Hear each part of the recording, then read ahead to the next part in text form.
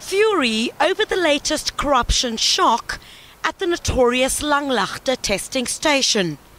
We negotiated with a scamster who works with JMPD officials to help us secure the card details of a total stranger.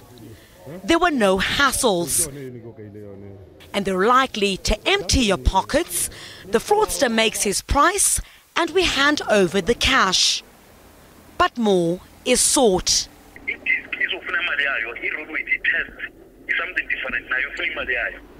But eventually, there's delivery. The complete document of an unknown person, including address and disc. And the price tag, 1,500 rand. The scam unveiled as millions took to the road for the Easter weekend.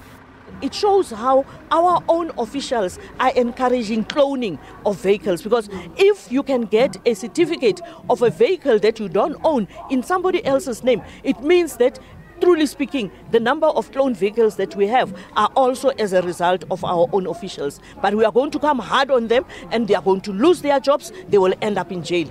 A Langlaagte official is expected to be charged next week and more arrests could follow. Griselda Lewis, SABC News in Johannesburg.